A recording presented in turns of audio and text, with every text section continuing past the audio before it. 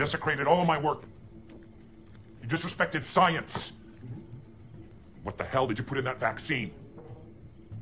And when this vaccine fails, I'll be the scapegoat. He created a flu that sparked the demand for a vaccine that doesn't work. After everyone in the country is vaccinated. And the world. He'll have murdered millions. Nope, you don't have it. We need to go now before that vaccine ships and more people die. Give a certain percentage of the population a fatal illness, and you make sure it's genetic. See, that was the exciting part. You pass it down. So if you have children before you die. Becky, do you have children? How much evil do you have to do good? People are driven by the need to know what happens next. Do you want to know what happens next? Your father created a world-changing, not world-ending, a world-changing, world-improving omnivirus. And we have taken that virus and embedded it in the vaccine of the Stearns flu. I knew it. I knew it. He created a panic, and now everybody's begging for the vaccine. No. Demanding it with all the entitlement of a first world country. Yes. And now we have exactly what we want.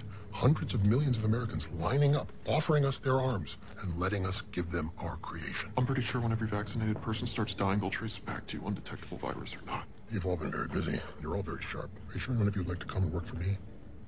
No? Better than dying terrible, violent death? Then understand this. What we are doing is far bigger than death. Wait, this virus is not deadly. It looks pretty damn deadly. Tell me this. What have you done today to earn your place in this crowded world? Exactly. Everything I do is a cure for our current situation.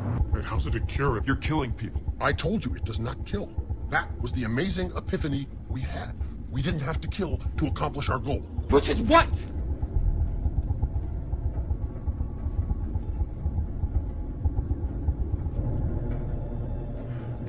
We intend to stop human reproduction for 3 generations.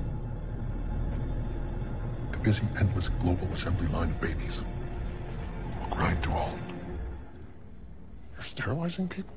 Uh-huh. In the first 5 years, we'll start to see major birth rate declines as teenagers vaccinated today hit their childbearing years. You're controlling the future of human civilization. Is that what they're calling it? It's a very nice euphemism for a species that is replicated like a contagion across the planet, killing all other species in its wake. Except things that are cute, like puppies or koalas. Pandas. Never in history has there been a creature begging for extinction more than the fucking panda. Except us. You hate people that much? On the contrary, I love people. How? Why would Doing what our government or citizenry is too spoiled or self-indulgent to do. We are saving ourselves from ourselves. Halting overpopulation. 100 years ago, the global population was 1.7 billion. 2011, it reached 7 billion. People live too long, die less often, fuck too much, shit out babies like... In 2050, they say it's going to plateau. We'll blow past 11 billion and then slowly begin to decline. But by then, it'll be too late to save an Earth that bears any resemblance to a world we actually want to live in.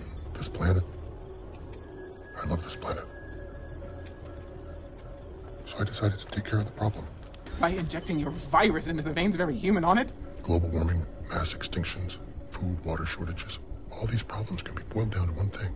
Overpopulation. It's not as simple as that. But it is. At 1.7 billion, we can be as decadent, self-indulgent, and shitty as we want. At 10 billion, we have to live strategically. We have to live modestly. We have to live selflessly. And as you know, we're not that good at it. And you're beta testing it on Americans since we're the worst. If we don't do something now, right now, in a decade, our world will experience extraordinary privations. A war of all against all. Water.